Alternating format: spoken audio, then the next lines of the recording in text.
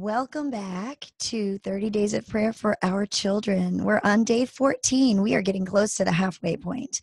And I am really excited to keep on going through this section where we're just talking about the qualities that we want to see expressed in our children. Today we're going to talk about integrity. And I think to talk about integrity means talking about masks, because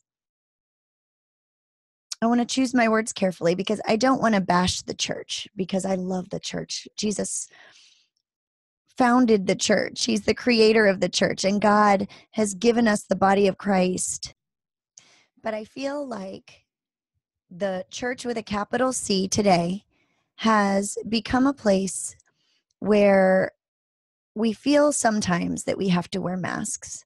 And it's not anything against God or Jesus or the church even. It's just as individuals, I think that we have come to feel like we have to portray a certain holiness to be accepted or to belong at church. And I think that's why a lot of people are kind of turned off. And I think that's why a lot of churches have started to spring up that are appealing to people that don't fit a certain mold of what some people think Christianity should look like, you know? And so in that respect, I think we need to be very careful in our own lives and in the lives of our kids that we don't place a higher value on appearing holy and appearing godlike and Christ-like than we do on what's in the heart. And I'm as guilty of that as anybody else. I love the idea of my kids being obedient at church or with my friends or in a public setting, looking like they're well taken care of or like they've been trained up well, because I feel like that reflects on me. And I will confess to you that it is often more important to me that they look well behaved and they're acting polite so that people will look at me and say, wow, she's got her act together, than it is what's going on in their heart. And that's terrible. It's a terrible thing to say and admit, but it's true. So obviously deep down, I want to know what's going on in my kids' minds and in their hearts, but I'm a people pleaser. And so sometimes I encourage the mask. I encourage, hey, look like everything is fine, even when it's not. And now I'm not saying that cultivating obedience in your kids isn't beneficial. It's biblical. And I'm not the greatest at consistency and discipline myself. And so there are times when my kids kind of act like they shouldn't, especially the littler ones.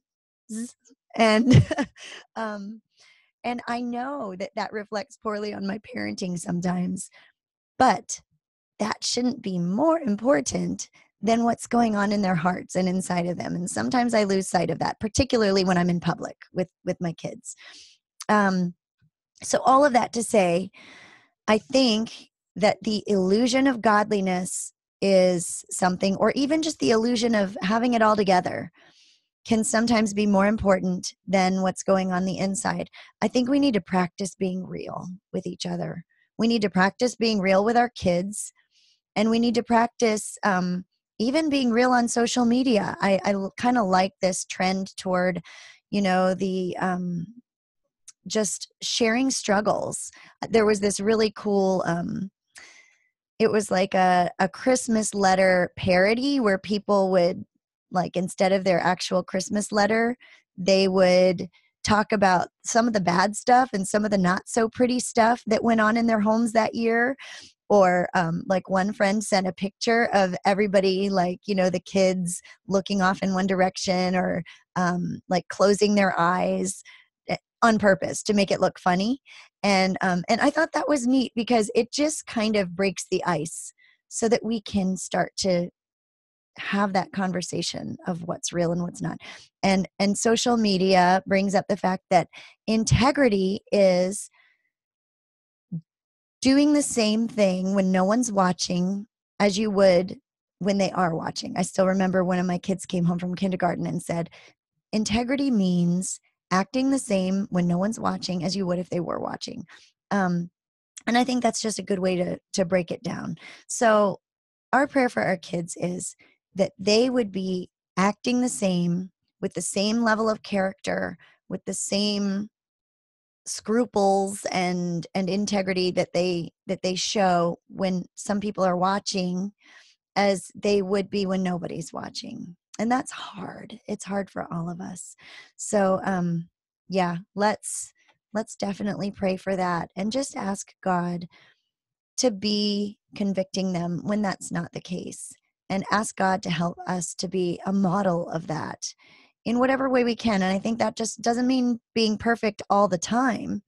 It means acknowledging to our kids when we struggle or when we mess up, and not just putting a mask on all the time like everything is great. So yeah, let's pray.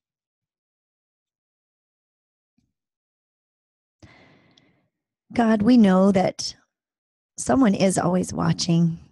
You are always watching. You're always with us, but it's so easy to forget that because you're invisible.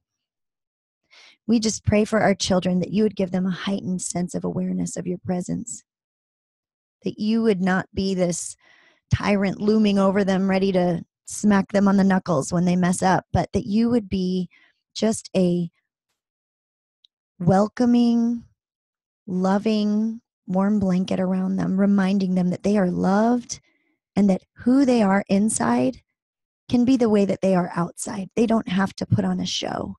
God, we pray that they would have integrity in their relationships. We pray that they would have integrity in their school or place of work. We pray that they would have integrity in their conversations. God, we just pray that they would have integrity in every facet of their lives. Lord, that on social media, that they would portray a positive image of godliness without being fake. Lord, we pray that they would be good influences on people around them, not that they would be put on a pedestal, but that they would be seen as being real, relatable people that would be leaders,